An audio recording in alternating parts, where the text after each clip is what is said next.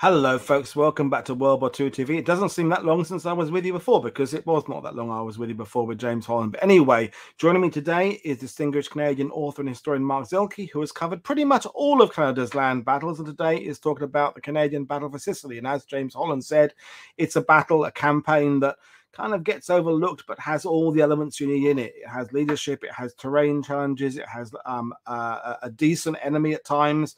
And take us through it is Mark. So good afternoon, Mark. How are you today? I'm well, and good to see you, Paul. Good to see you. And we should remind people, this is kind of essentially part one of a double bill. You're with Brad on this day in Canadian military history on Wednesday to kind of go into a deeper dive in some of the campaign, but you're giving us a bit of an overview today. So you heard me on the top of the show there about that it's a bit overlooked. Do you feel the Sicily campaign on the 80th anniversary is finally getting a bit of attention from people? It is. And here in Canada, we have the advantage that Steve Gregory, who launched Operation Husky 2013, 10 years ago, which I was very much involved in, has returned to Sicily for Operation Husky 2023 and is currently carrying out a march across Sicily in, my God, the heat. Yeah, right now. Yeah, so I don't know how they're faring. I imagine it was hard when we did it in 2013. The temperatures are way higher this time around. So, but anyway, they're marching across, following the route of the Canadians from the beach, and ultimately ending up at Jura Canadian War Cemetery for ceremonies that will happen on July 30th, I believe. So that is, coming out of that is a fair amount of media attention, which is heartening to see, because we didn't have that in 2013. It was impossible to get the CBC and CTV and the other big tech networks to actually follow what was going on there, but they are on top of it here. So it does raise the understanding and knowledge of that campaign within Canada. I still think Operation Husky and ultimately the entire Italian campaign does live in the shadows of Normandy and I think it always will. campaign. I mean, no matter how much we talk about it, I think it always will be dominated by Normandy. But, all we can do is keep on sharing the stories and tackling it and hoping that people kind of branch out from their interests. But what we'll do is I'll bring up the PowerPoint. I'll kind of follow your lead, and we're going to talk about the Canadian campaign. And as James Holland said earlier, your involvement was massive. That was the word he said. So, yeah, and it's an interesting thing. It was massive, and at the same time, it was initially unexpected. The Canadians were not booked to go to the invasion of Sicily. They were in the UK in strength, 1st Canadian Army. And the idea was that 1st Canadian Army was to be kept whole so that it could go into the invasion of cross-channel invasion when and wherever that happened. And that was pretty strict rule. But as 1943 developed, what we started to see back home in Canada, and what we were seeing amongst some of the leadership in the Canadian Army, was a feeling that the Canadian Navy was heavily involved in the Battle of the Atlantic. The Canadian Air Force was heavily involved in bomber command operations over Germany and France. And the Canadian Army was sitting in England having a nice time. And there was really starting to be pressure that Canadians had to fight. And where they fought really didn't matter. It's just that they were wanting to get them into the fight.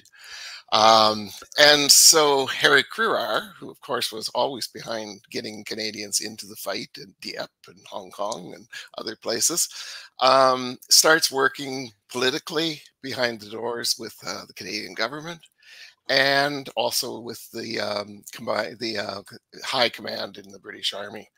And out of that comes an invitation for Canadians to send 1 division and 1 tank brigade. And that's how we ended up in Operation Husky. And so that was sort of decided in late April of 1943. And so there was quite a scramble to get themselves, for us to get organized to go to Sicily. So that was kind of the winding path that brought us to this. Yeah, and James mentioned the 9 iterations of the Husky plan, and that, you know, do you happen to remember which iteration the Canadian involvement becomes part of it? They really come in at the kind of like the 8th iteration. So really, by that time, the plan is pretty much finalized. You know, there was initially, of course, there was even the whole discussion about where we're going to invade Sicily, or was it going to be Corsica, or was it going to be Sardinia, or was it going to be Greece? You know, all that back and forthing. So by this time, when the Canadians get involved, it's definitely going to be Sicily. And then pretty rapidly, the final iteration comes out, and it's going to be the Canadians landing on the left flank of the British 8th Army, so that we're up against the right flank of the American Army. So basically in a supporting role. That's the vision for the invasion. And so then we have the sea voyage to Sicily, which is interesting because there's 3 ships that are carrying freighters that are carrying the main bulk of 1st Canadian Division's vehicles. And by total coincidence, the 3 ships in the Canadian convoy that get sunk by German U-boats are those 3 ships. And so the Canadians now have this incredible handicap that we've lost about 70% of our transport trucks, Bren carriers, all the things you need to be a mechanized army are pretty much gone. And so ultimately, this leads to the Canadian soldiers, for much of the Sicily campaign, the infantry is left marching. And that's the genesis of the whole Operation Husky 2013, Operation Husky 2023 thing. It's the one battle campaign that you can actually walk in the footsteps that they walked, because every other place, you know, it was mechanized warfare. Yeah. So, so the landings there was an expectation that the landings were going to be heavily, heavily resisted. And so, you know, literally the plan, there was thinking that, you know, this whole thing could end very badly. The Canadians could end up being, you know, killed in the water. But what we hadn't counted on was it was defended by Italian coastal defense troops, and they really didn't have much interest in fighting. So when the Canadians come ashore, they pretty much just pack it in. I remember Loyal Edmonton Regiment, Leo Stenko, I think was his last name. When he landed on the beach, there's two Italian soldiers. One's about 75 years old, and the other looks to be about 15. And no, Sam Malenko, sorry, is his name. And Sam got his rifle, and the guys behind him are saying, "Shoot them, Sam, shoot them." And Sam looks over and says, "There's just an old man and a kid." And he just yells at them, "Vi, vi," which means go away. And they do. They just drop their guns and run. And then he comes ashore. So it was pretty straightforward. There was very light casualties. And they landed. And the destination for that day, you'll see up in the corner, the right-hand corner, a town called Pechino and an airfield. And the airfield was the objective that day. And it fell with just a very small fight to the Royal Canadian Regiment. And that gave the Allies their first airfield in Sicily. Now, you know, it's going to take them some days to develop it into a functioning airfield, because there's still a battle line. On July 10th of 1943, you can see where the day ends in those dotted lines up at the top. But anyway, we're ashore, and the campaign initially in the first few days is really a lot of marching. with the Italians often coming forward to surrender by the hundreds. There was a Lieutenant Sherry Atkinson of the Royal Canadian Regiment.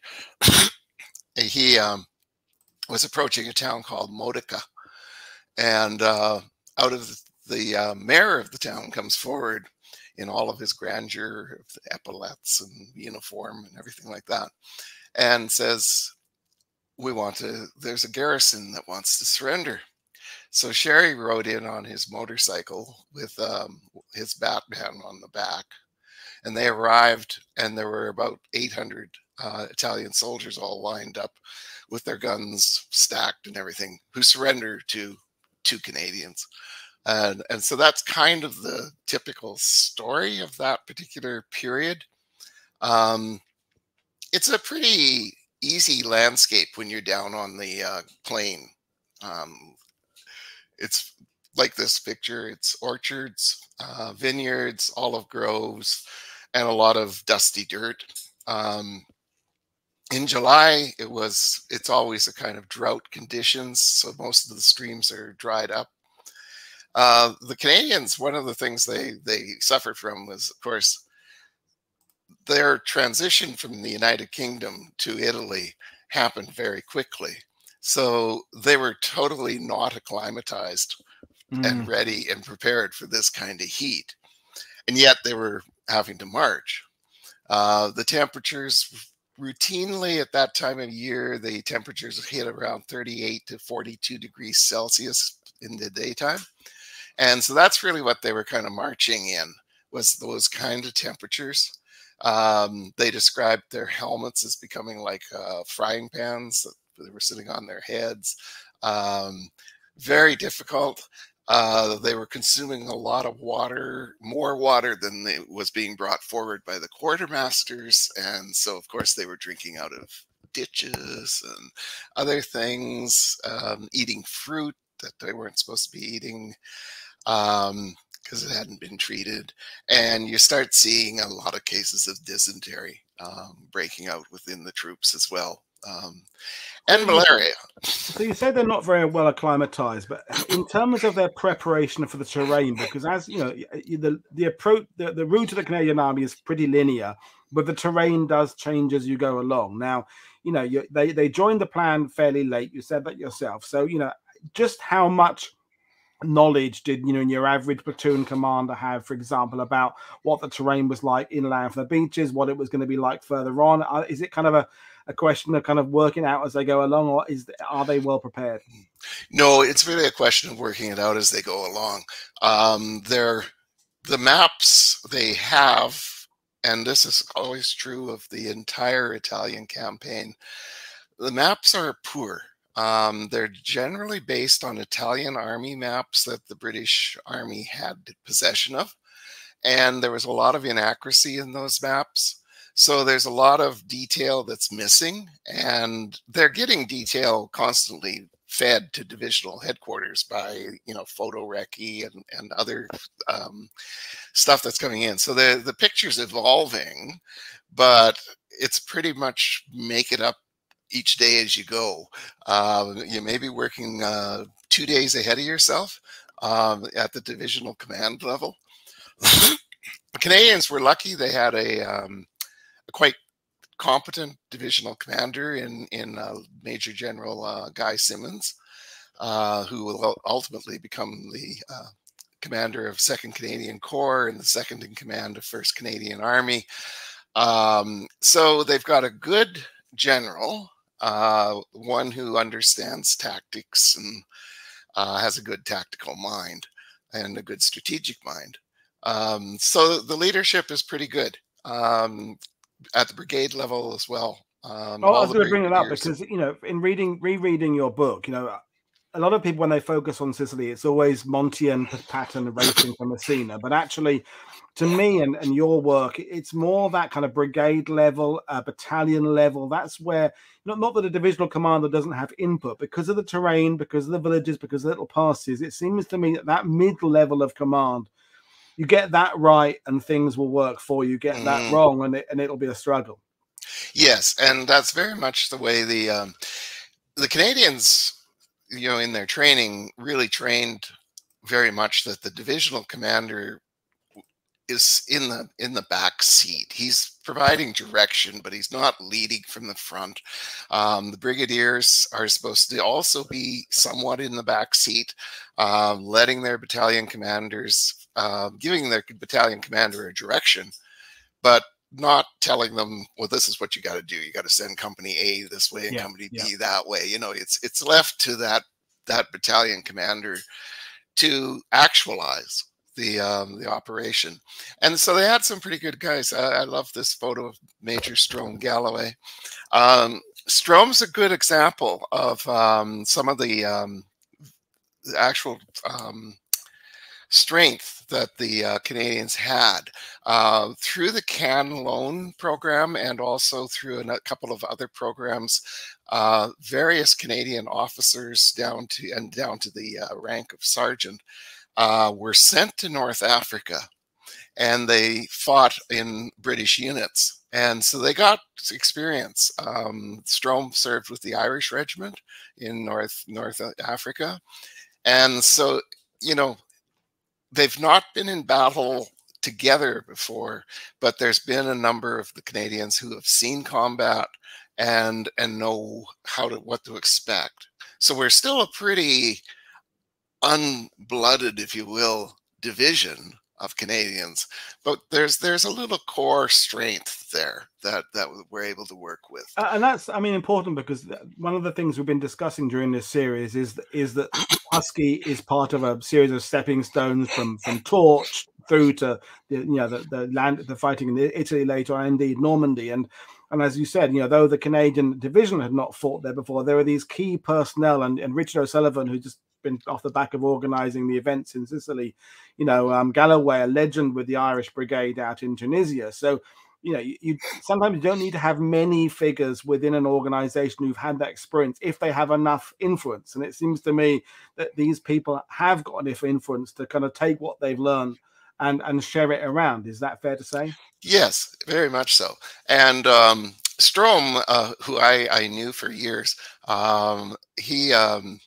he was a very forceful and strong leader who should have eventually had the Royal Canadian Regiment command, but because he wasn't permanent force, he came out of the reserves.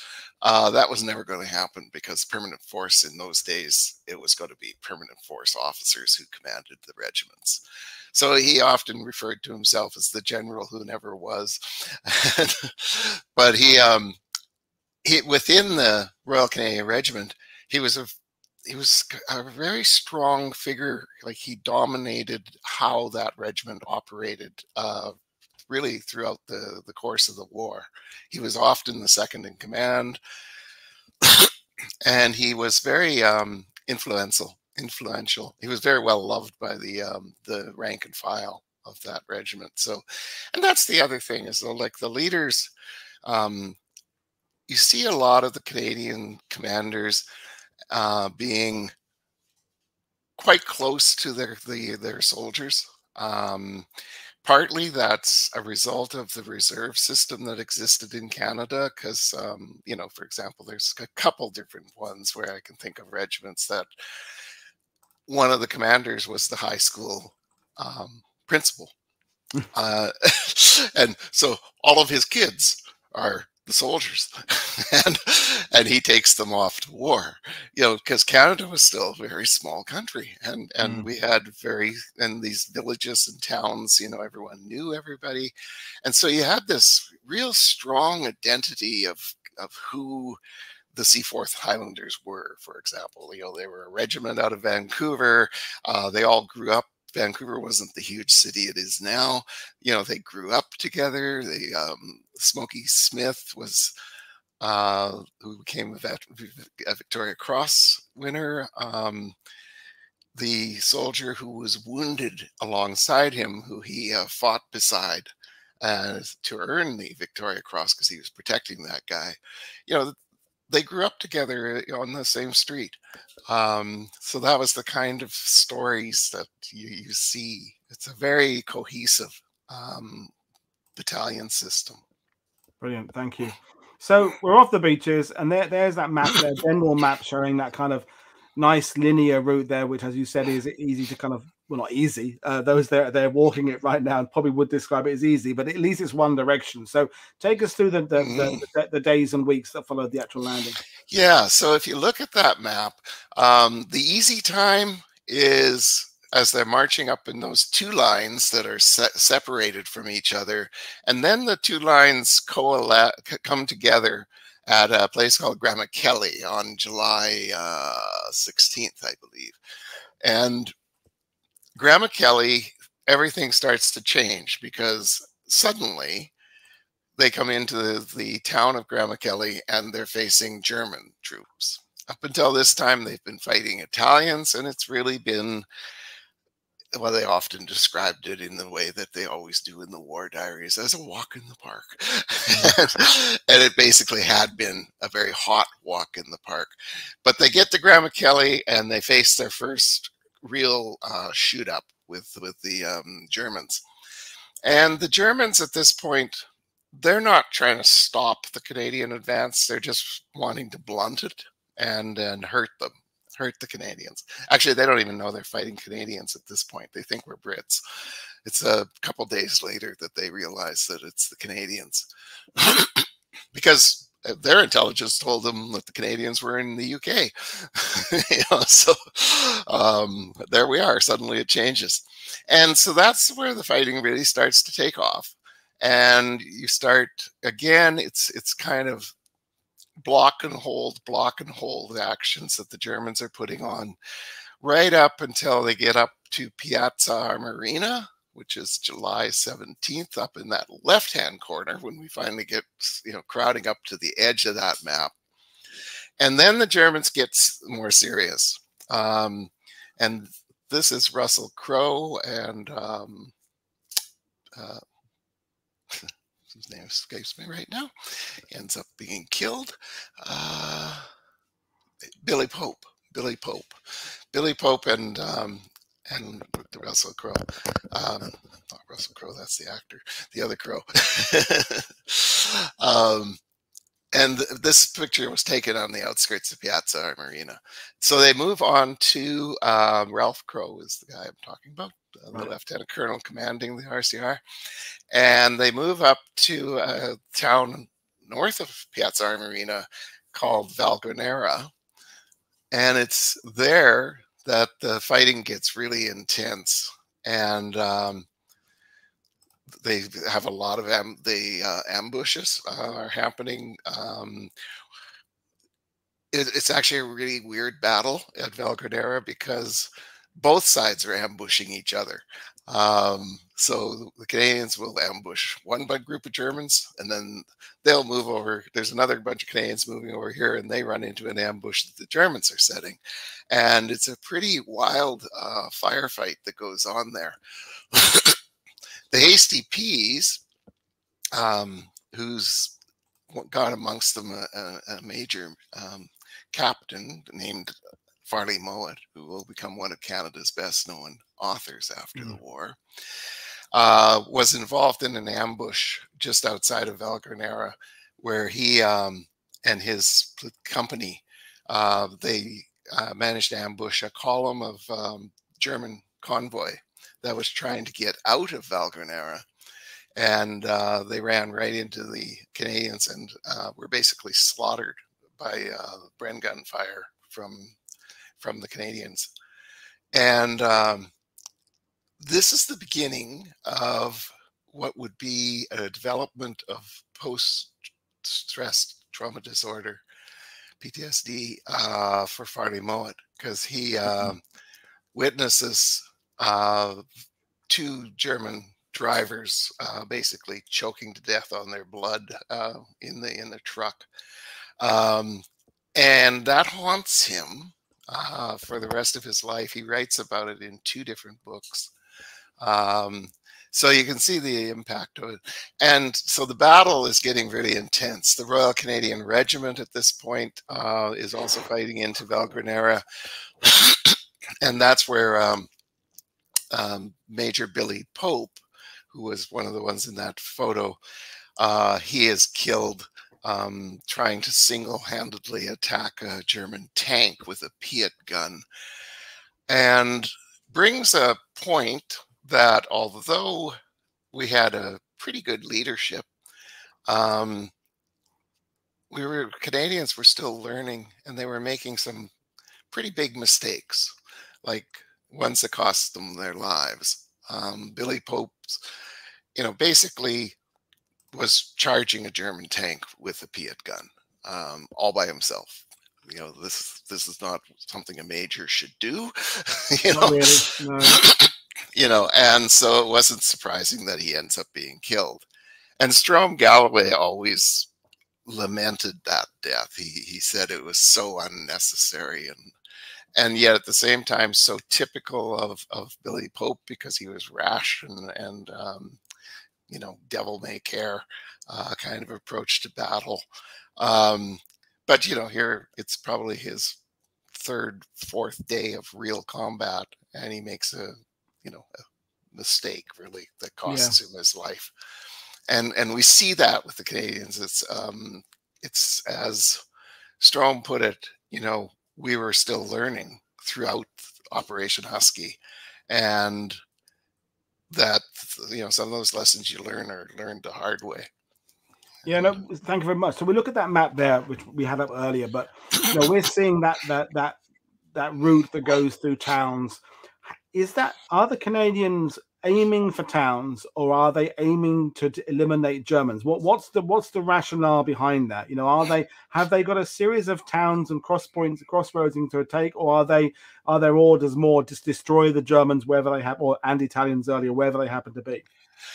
It's pretty much that, but the towns provide defensive points at this point for the Germans. They're typical of these towns up here in the interior is that they're hilltop towns, so they're on high heights of ground, and they're the logical place to defend at this point until we get up to where Leon Forte and Monte Acero are, which is the one we'll be doing the deep dive with Brad on Wednesday. And so the towns are important there. And up until the point of Valguanera and just past that, the Canadian role in this operation has been to hold and protect the British 8th Army flank and to maintain touch with the Americans on the right hand or the left hand side of them. And that's what they've been doing. But by the time they get up to Valguanera, British 8th Army has become deadlocked in front of Catania. Yeah. They can't get through Catania. They're stuck. And Montgomery then orders Simmons the Canadians are now going to take over the advance.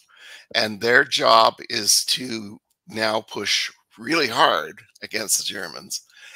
And with the idea that they will batter the Germans hard enough that the Germans will be forced to shift reinforcements over to face the Canadians, and that will weaken the German line in front of the rest of 8th Army, and Monty can achieve his breakout and advance up to Messina, which of course is the ultimate goal of the whole campaign, is to get to the Messina Straits, and hopefully while doing that, trap the Germans in Sicily and destroy them. Doesn't work out that way, but that's the intention. And this is a great photo. It's Monty addressing a group of Canadians, and he did a little tour on the 5th day of the Canadian landings. So July 15th, July 16th, he did a tour where he went to all of the individual battalions of the Canadians and gave them basically a pep talk, congratulating them on what they had achieved so far. They hadn't yet come into contact with the Germans. He gives them a little bit, you're about to come up against some very tough guys. These are the Germans. The battle's going to change, and you got to be ready for it. And So that it was a bit of a sobering warning of what was coming. And of course, it was also Monty's classic way of endearing himself to everyone who fought underneath him. And it works. It works. You know, a lot of People haven't Canadians. seen through the Monty. You know, when he's in front of tankers, he tells them how tanks are his winning weapon. When he's in front of gunners, he tells them how it's artillery. When he's with Canadians, they're the best. When he's with Kiwis, they're the best. I mean, that's Yeah, good man management for all Monty's faults, and there are plenty. I think yeah, as a human being, he is very good at making the crowd in front of him feel that he loves them the most. yeah. He really motivated them, and that came at an important time as well because they, you know, they had been marching in that heat. They were tired. They were worn down. They were thinking, God, can we actually do this? And Monty comes along and says, yes, you can. You know? So it works well. And that's what we see is that advance coming. So then now we're picking up the tempo. We're pushing harder because that has to happen. So we're trying to draw the Germans into battle. And the Germans are quite happy to facilitate us as well, because the landscape is getting more rugged, and this picture is a good example of it. Basically, we're advancing into the mountains that are the foothills of Mount Etna, and they get pretty rugged and steep, and the heat keeps going up. As you go further inland, it gets hotter and hotter. And you've got the problem also developing that Patton's now changed the plan on his own and has taken the main strength of the American forces and set off on a drive to Palermo. So that weakens the American strength on the Canadian left front, kind of opens up more opportunity for the Germans to shift forces to get in front of us. And we're seeing that happen with Valganera. And then it really comes into play when the battles for Monte Acero and Leonforte begin. And that's because those two features are both, you know, Leonforte is a hilltop town. Monte Acero is a large, very high hilltop with an old Norman castle on top. And it's linked, they're linked by a ridge that runs between them. And the Germans fortify that entire position and are waiting for us to come in. And their intent now is to stop the Canadians cold right there. And so there's the advance there is, you're seeing Leonforte. It was up on the, just below the scale. Yeah, you'll see Leonforte and Acero. And that's the attack into there. And so the battle takes pretty interesting turns here. The Seaforth Highlanders were originally supposed to take Leonforte, but their headquarters unit gets struck by a friendly fire artillery barrage, and are basically, although their casualties are quite low, they're slammed about enough that there's no way the Seaforths can organize themselves to make that attack. So the Loyal Edmonton Regiment makes the attack into Leonforte, and there they get hung up in a very nasty street battle that's a precursor to what they're going to face when they get to Ortona. But meanwhile, over on the right-hand side, Monte Acero is a real linchpin. If you take the Monte Acero, the Germans can't hold that ridge, and they ultimately can't hold Leonforte. But there's a road.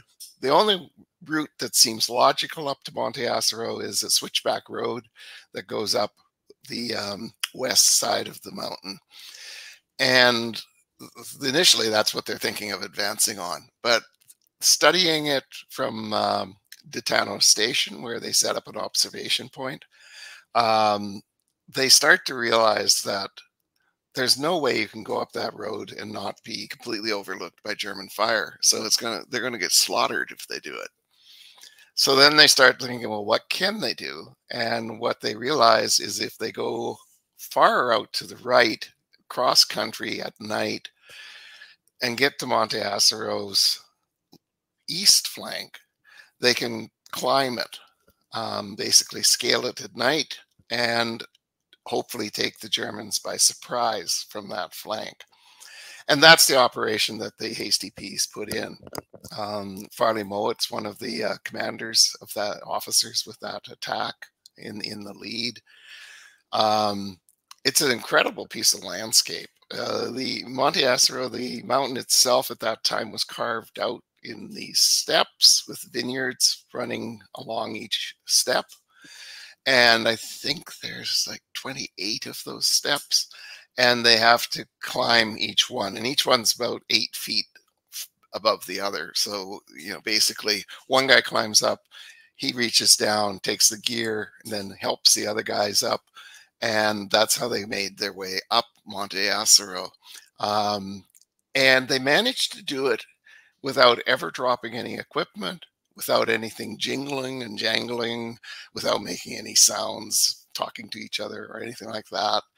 And they got to the top, and they come over the top, and they do catch the Germans entirely by surprise. There's just two guards on that side that they overwhelm really quickly. And they take the top of Monte Acero. And then they hold it for 2 days. And that climb, Farley Mowat always described it classically as each man in the Hasty Peas performed his own private miracle that night. Wow. What a quote. Yeah. And sorry.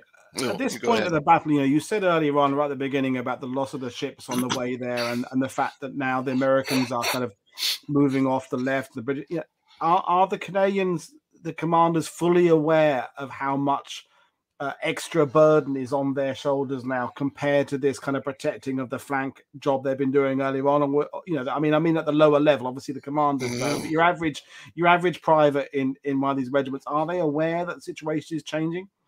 Yeah, they're aware that, you know, there's a real push for speed suddenly. You know, before it was sort of like, okay, we go at the pace we have to go, or can go. Now it's like we've got to go faster, because, you know, you got to keep the pressure on the Germans. Can't give them a second to recover. And so the tempo has changed quite dramatically, and we're seeing it in losses too. You know, the actual casualty rate is going up. The battle at Leonforte is quite costly for the Loyal Edmonton Regiment in the street fighting that they engage in. Monte Acero, surprisingly, they managed to do that and not have a huge amount of casualties. That photo is actually, that's the Seaforth Highlanders command headquarters. 2 of the guys that were wounded there. The one who's got his hands over his head is a guy called Don Smith, who becomes a Canadian war artist later in the war, and becomes one of the most famous Canadian abstract painters of that era. So, and you can sort of see, like, this is, you know, the medics are like that one guy standing, you know, he's running towards the scene because, you know, they got hit pretty hard. Well, there's a few comments on the sidebar about the fact that some of the ground around there isn't entirely suitable for tanks, and etc. etc. At this point of the battle, what is working well for the Canadians? And artillery obviously is a very Canadian thing. David Patterson did a talk about Canadian artillery a couple of weeks ago on the channel, and, you know, is that a winning asset that you would describe as being important? Yes, the artillery is very important. More important than the tanks. We actually knew from the outset that we weren't going to be able to use tanks the way we would normally have wanted to. So they've only assigned 1 battalion of tanks to the Canadian Division. The other 2 battalions in the Canadian Brigade are held in reserve and ultimately serve with the British in the final days of the battle. So we just have the Three Rivers Regiment of tanks with the Canadians, and it's because they're not able to really occasionally we can have them right up with the infantry and they can march into battle side by side, like training tells you should be able to do. But often they're not able to, and because they'd be just too exposed to the German fighting anti-tank guns. Fortunately, Germans don't have Panzerfausts at this time, or Panzerschrecks. They just have anti-tank guns. So the tanks are safer than they will become later in 1944. But it's ultimately really artillery is the big support, and we've got all of our artillery regiments in the division there, and they're pretty much firing all the time, and they move fast to keep up right close up with the Canadian infantry to make sure that they're in range. And so the artillery can be a real strength, but it also gives a bit of a false sense of security to particularly Major General Guy Simmons, who himself is a gunner, and he figures that he can shoot. Once Leon Forte and Monte Acero are taken, he thinks he can shoot the Canadians through to the town of Agira, and with a huge artillery barrage. That's actually the heaviest artillery barrage fired in the Sicilian campaign to this point, because a lot of British guns were also dedicated to it. And it's a classic one of those barrages, you know, creeping barrage, lifting every 50 yards. And the Canadians are supposed to keep up to it. The infantry battalion commanders look at this plan and they say, it's not going to work because there's vineyards and there's ditches and there's grape, olive trees, and we're going to have to make our way through that. And this whole orderly World War I style advance is going to go in every which direction. And that's what happens. And it seems to me with this high ground the Germans have and the commanding views is that the only way the Canadians are going to advance is keep that pressure on pretty much constantly. Because there's a couple of comments about the fact that 25 pounders not dug in there, so that it's not. I'm assuming they're moving with the fast behind the infantry, which is good to keep the pressure on the enemy, but it also means you're stretching your own resources and you're exposed. Yes, and that's right. And you never see a picture of artillery in the Sicily campaign that's Canadian where the guns are dug in.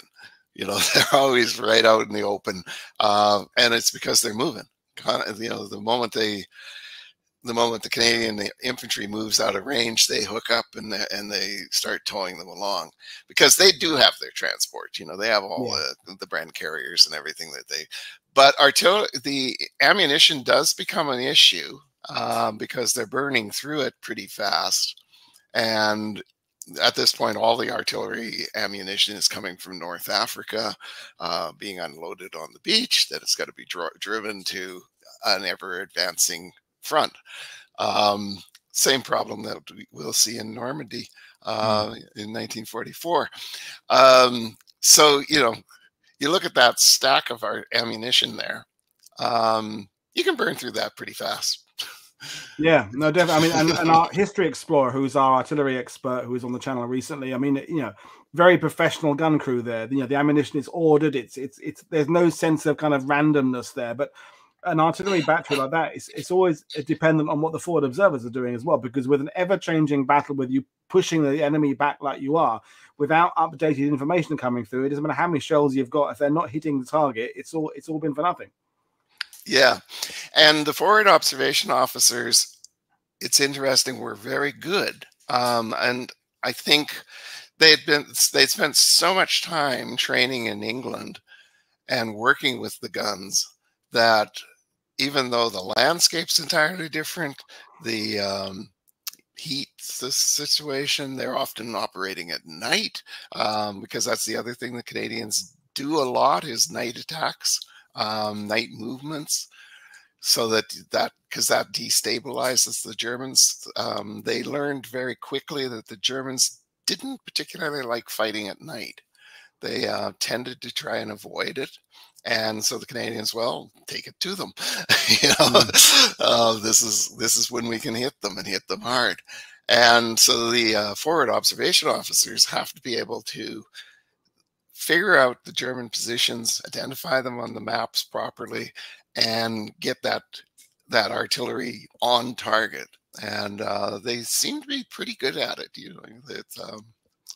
It's very impressive, actually. So we've talked about artillery, and then there's a classic photo you included there, which, it's all about the infantry, though, isn't it? And Sicily is an infantryman's battle in many ways. I mean, James Hahn, of course, talked about the Navy, the combined arms, the Air Force. But, when you're there, I've been to Sicily, when you're there in that terrain, it's the infantryman's battle. So tell us a little bit about how quickly, if they did, the Canadians, who had, as you say, they hadn't been acclimatized very well, they've been in England, how within the couple of weeks of the Husky campaign, how quickly do they adapt?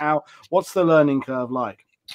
They adapt very quickly. An interesting point is by the time they get into Valgranera and that and are starting to fight in the mountains, the Germans report to Albert Kesselring. They actually say, we're up against a trained mountain division. And they start calling the Canadians the Mountain Boys. The Canadians love this because the only mountain training they'd ever had was they spent a couple days in Scotland going up and down a few mountains. So they were hardly trained in mountain warfare. But they, I think one of the strengths we have is Canada was still very much a rural nation at that time. So a lot of these guys, they grew up in the country. They grew up hunting and fishing and out in the woods and that. And so, yeah, they sort of knew how to improvise and do things, that need to be done. And you can see by the look of this guy, there's not a lot of fat on these guys.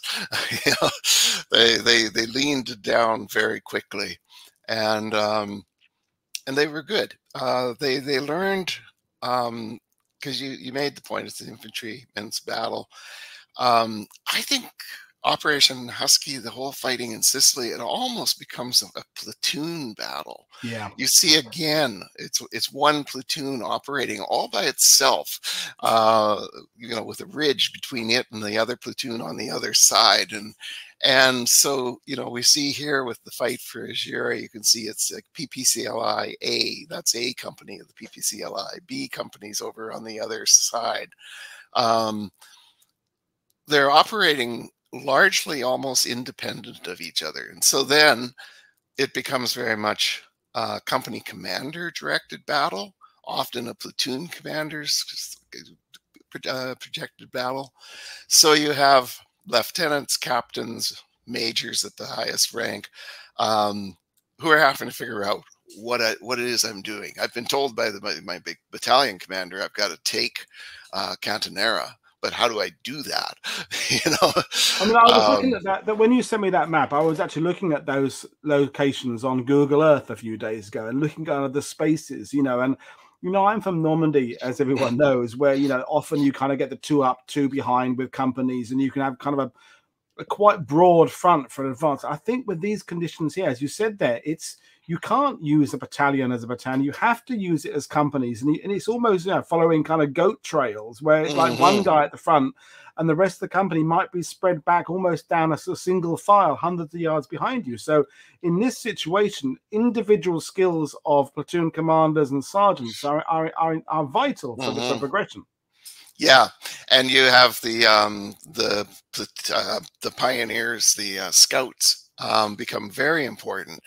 And this is a message that the Canadians will take away from them when they go in the rest of the Italian campaign is making sure you have a very strong scout platoon, making sure you have a really strong sniper contingent, because it's going to fall to a lot of individual soldiers to carry the day. And they really realize that, and they really learn that in this map where they're moving towards Jura. Because, as you say, that's a really tumbled piece of landscape there. It's just a jumble of little mountains and ridges and gullies and everything, and they're figuring this through. And most of those arrows, again, they're actually moving at night. So they're doing a lot of that is move forward at night. If you're lucky, you hit the Germans right at dawn, and you just come right at them head on at close quarters, and that's how they win a lot of these scraps. And it's costly. You know, this 4 days of battle is one of the most costly that we face. Yeah. And that, you know, these are patrols and in Algeria there, which are great photos. And we've got Melissa Wing on tomorrow, who's talking about the fact that she's on Twitter today that for Husky, I think she said the Canadian Photographic Unit and the Canadian Film Unit combined as one, and the press coverage she maintains is better from Husky compared to earlier campaigns, which she'll talk about at length tomorrow. But we are lucky we've got some amazing images. I mean, they do convey a lot, don't they? They convey the canalization of the streets. They convey the terrain. I think even the heat comes across in those photos, doesn't it? Yes, I think so. Yeah, and you know, it was the Canadians who had the biggest public relations success of the Sicilian campaign, which was when the Seaforth Highlanders band played in the central square in Algeria here, and the CBC radio correspondent Peter Stursberg was able to record that performance. It was also filmed, but the most important part is the actual recording. Yeah, that's this one. And so Peter Stursberg records it on July 30th. And he then spirits the little record that recordings were on in those days to London. And it becomes the first broadcast of Allied victory within Fortress Europe, and a huge propaganda victory for the Canadians who pulled that off. And in Operation Husky 2013, when I was there, the Seaforth Highlanders pipe band returned, and in the same square, on the same day, at exactly the same hour, they performed all the same tunes in How front fantastic of is that? Yeah, which was very cool. It's very memorable. We'll bring up the map there because the campaign is winding down now, because we know the whole point of this show is an overview, and they're going to do a deeper dive with Brad and use those examples of those two battles to kind of really get to grips with it. But take us through the last few days, and and one of the things that we often talk about is that 38 days to take Sicily was pretty damn good. But if you're an infantryman fighting all the way through, you're going to be absolutely shattered after about 2 weeks. So what is happening to the Canadian Army in terms of manpower and in terms of motivation when you get to kind of the end of July? The big problem that they're facing here is July 31st, they move out of Algeria and through Regobudo and into what's called the Salsa River Valley. They can't go down the highway because the Germans have it too heavily defended, and they realize that, it doesn't make sense to fight one roadblock after another until you finally get to Adrano, which is on at the bottom of Mount Etna. So they go into the Salsa Valley, and it's mostly 2nd Brigade that's doing this. The other 2 brigades are, as you say, they're pretty much shot. They've fought and they need a rest.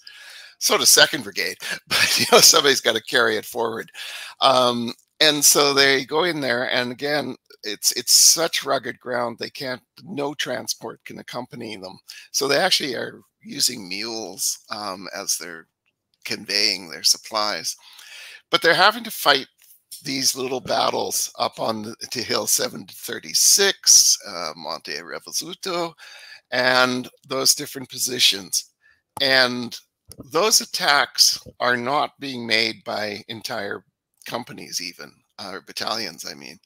The attack on Hill 736, it says Loyal Edmonton, but it's actually just 2 platoons. And they only number about 50 men in total who go up that hill. And one of them is a lieutenant called John Dugan, who I got to know very well. And the other platoon commander was his best friend, Earl Christie, who is killed in that attack. And Dugan is actually shot. A bullet hits his Thompson submachine gun, shatters the machine gun. The splinters of the machine gun go into his arms, and another bullet goes into his helmet, and it goes around inside the helmet, as often happened with the Tommy helmets, and grooves a big bloody gash in his head, and then exits.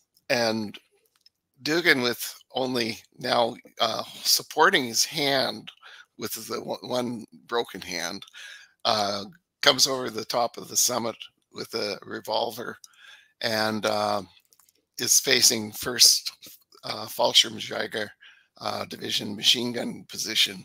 And the paratroopers, who are pretty hard guys, take a look at this guy who's got blood flying down his face, waving a pistol around, and they run. When they could have just cut him down. And so that's how these little battles are getting won. It's just individual crazy courage in the end that carries them through to Adrano. And once they get to Adrano, the British by this time have broken out through Catania, and they're moving up the other way. And so the Canadians are told to basically stand down outside Adrano in order to give room for the British to advance through and on to Messina. And so our campaign really ends on the 7th of August, whereas the campaign continues for, some more days until the Straits of Messina are reached. Mm. And so thank you for that. And you've got a few more photos we might as well go through while we've got you here. So, because they are great photos. These are medal recipients in the PPCLI, aren't they? Yes. Yeah, they all were decorated for courage and valor. And I think all of those 4 survived the war. And you can tell us later on, because their uniforms are nice and clean. That's not immediately after combat. They look a bit fuller in the face, and yeah, it's not it's a press photo, as they all are. And this one's interesting as well, because communications came up earlier in the sidebar. In those conditions with mountains and with companies, you're going to have to rely on platoon and company radio sets. So how would you give a kind of a summary of how well Canadian communications were pushing across those mountains? They had a lot of problems with this, to the point where Royal Canadian Regiment Commander Ralph Crowe lost all wireless communications with his companies that were out ahead of him, and he takes his headquarters wireless units, and they actually were moving forward alone, trying to get back into contact, because the broadcast distance is easy to block with the terrain and doesn't have that much range. Crowe ends up leading his men, his signalers, right into a German ambush, and he himself is killed at that point. And another example of, as Jerome Galloway said, is one of the mistakes we were starting to make is, if you lose wireless contact, you don't just grab all your wireless sets and go running forward to see if you can reestablish contact. That's not a logical thing to do. You would bring up another company and then go forward with that company to try and make contact. So that's the kind of mistakes we made. And it does lead to problems that, just being able to establish connectivity. Even Simmons has trouble sometimes getting wireless communication to his brigade commanders. It gets blocked at times. So there's problems with this. Yeah, and this is a really good photo. It shows just the heights of the Germans up here at the top can be just overlooking those trucks, and you know, there's not any room to maneuver because it falls away on the other side. So we will wind things down, but we will definitely have this photo here of Monty decorating other soldiers there if you want to explain about that. Then I want to ask you some questions about lessons learned, really, about from the campaign. But let's look about this first. Yeah, so this is interesting because there's disputes about which one this is. It's generally considered to be a vendu of the Royal 22nd Regiment, Pierre Potvin, who's being decorated.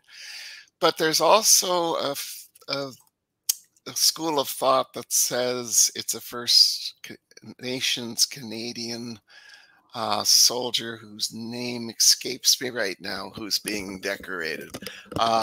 And so we don't know what the actual true answer is here, but the decoration did happen in Sicily. These shots where they're all looking a little healthier, a little more cleaned up, are taken in what they called Happy Valley, where they were moved. It's north of Catania, and it was an area of fruit trees and grapes and a couple of little villages. And they really were given a nice time to wind down and kind of recover. You know, they had lost 562 Canadians killed in the course of this campaign. So they were all kind of aware of the price they had paid. So lessons learned, because Simmons, as you say, goes on to Normandy to command a corps. Others fight in Italy. What were the lessons not learned, and what were the lessons learned? Because with all these things, it's always sort of 2 steps forward, 1 step back in terms of the Allies learning how to win the war. But what would you say? Let's do the lessons that weren't learned. What should have come out of Sicily that perhaps wasn't?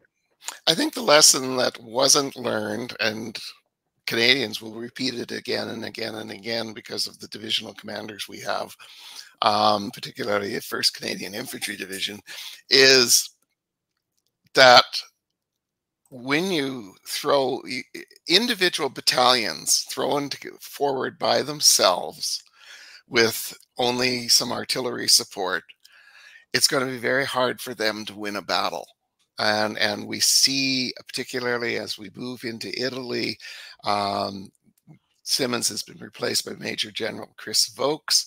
We see at Ortona, particularly, his penchant for thinking, I can just throw 1 battalion against the German lines and they can punch a hole through, and then I can throw the rest of the brigade in and exploit that hole.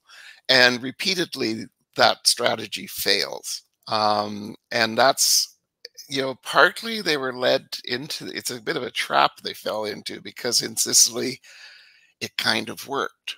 You know, we were talking about how, you know, we were 1 battalion and then it might only be the company at the end. You know, we were seeing how you could take this dagger, if you will, jab it through, and then widen that wedge out. And they did that in Sicily quite a bit, but it doesn't work so well in Italy. The frontage is broader, and the Germans are better able to entrench better. And yet it's a lesson we don't really learn. We just keep repeating it again and again and again, to a lot of cost. So that's a lesson that should have been learned, wasn't.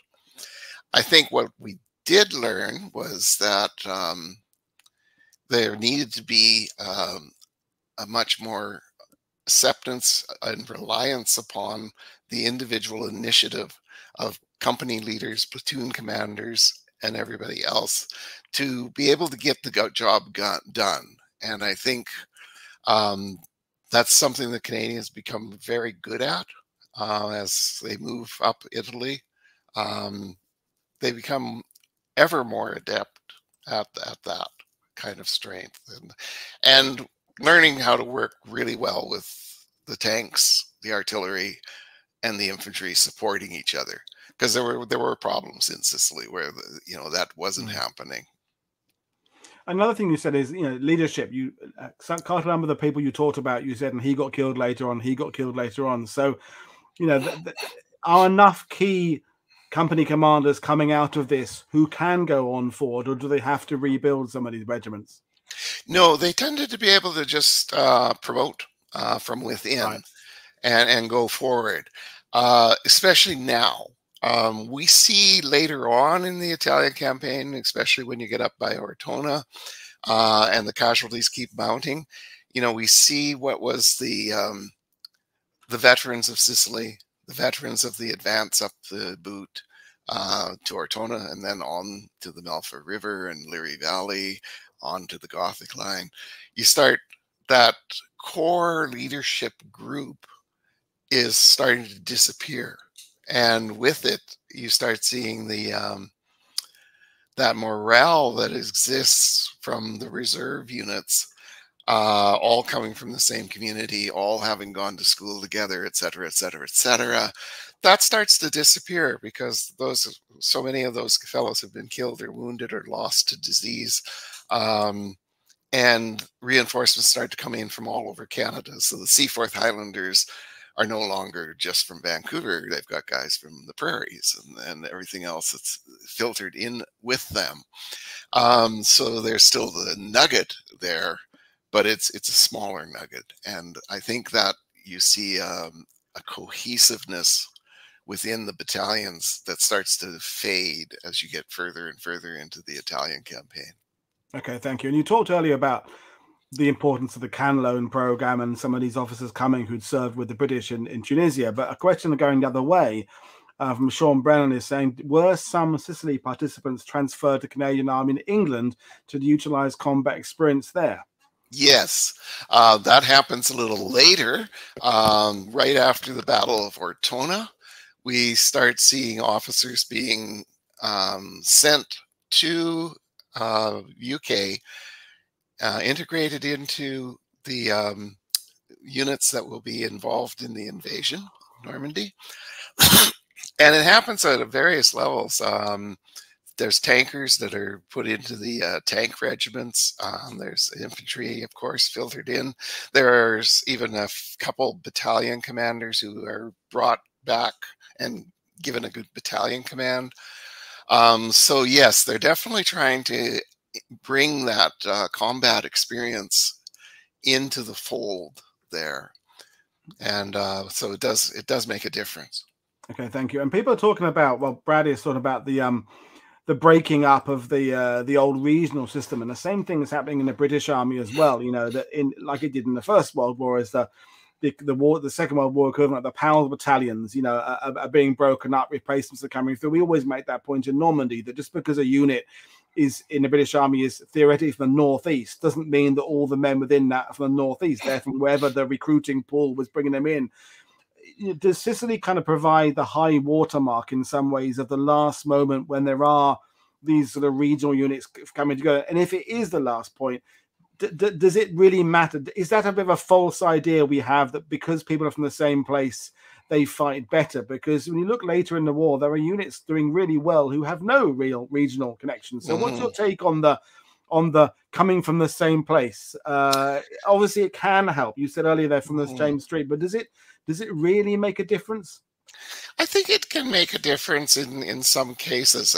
You know, we see again at Normandy, actually, the third Infantry Division still has that continuity when it lands at Juno Beach, because again, you know, they trained together. The North Shore New Brunswick Regiment, for example, that entire group is pretty much all North Shore New Brunswick citizens that are fighting there. So I think it can be overemphasized, but it does play a major role in the initial esprit de corps, if you will, and then it goes away to a large extent because of casualties, and you start to build a much more diversified unit. But I think because they're still within the reserve units, which are the majority of the Canadian Army battalions, there's still always that core nugget that I've talked about, that then they provide a point of strength around which others can organize. Yeah. And so that is, I think, the big advantage that the I mean, I'm with you. I consider. mean, we can all pull out examples from history of units in different armies who are all from the same place who get completely wiped out in occasions. It doesn't guarantee you're going to win a battle. It No. probably what works better is how are you trained?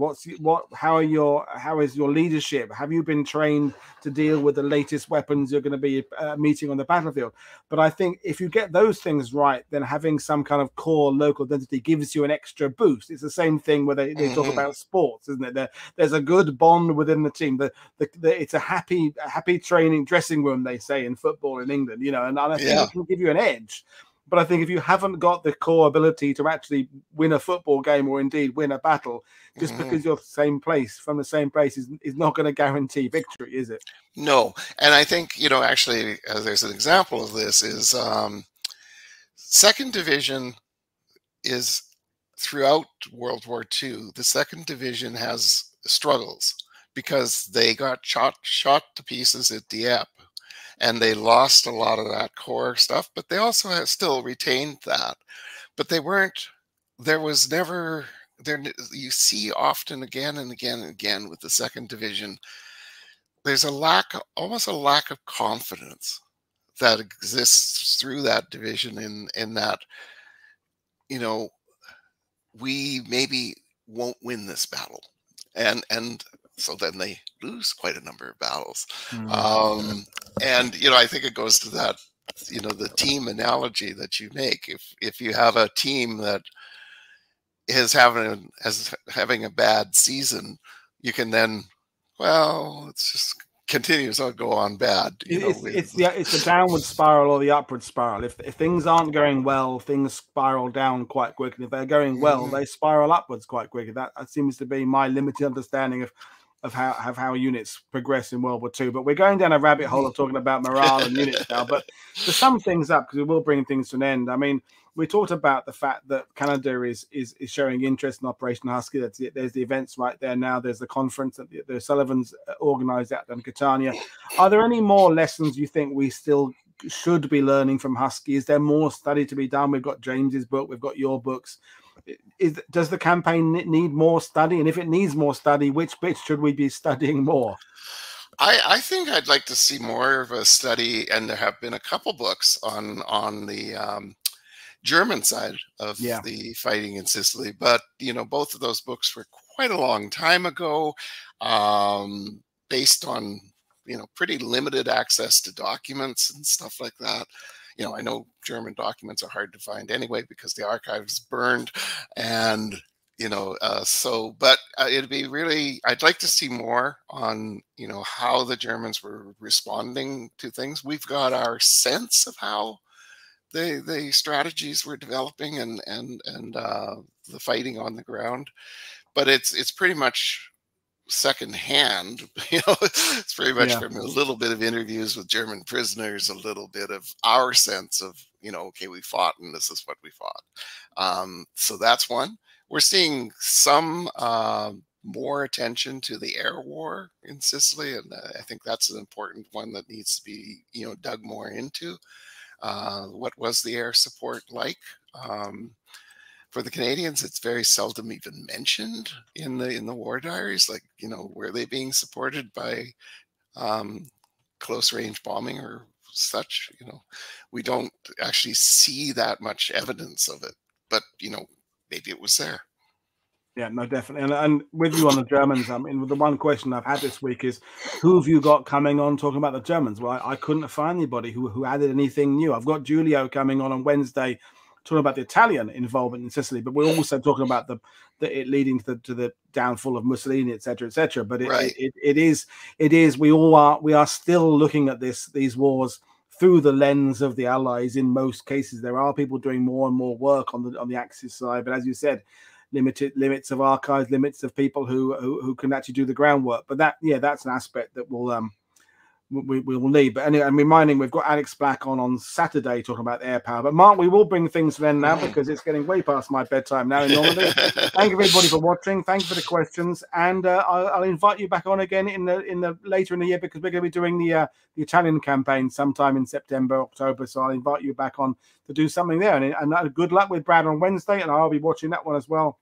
and we'll do that deeper dive there, and that'll be fantastic. So the link to that show on this day in Canadian military history is in the link description below, folks. So thank you, Mark. Thank you, viewers. I will see you all again tomorrow with Melissa Wing for the story of the correspondence in Husky. Cheers, everybody. Bye. Bye.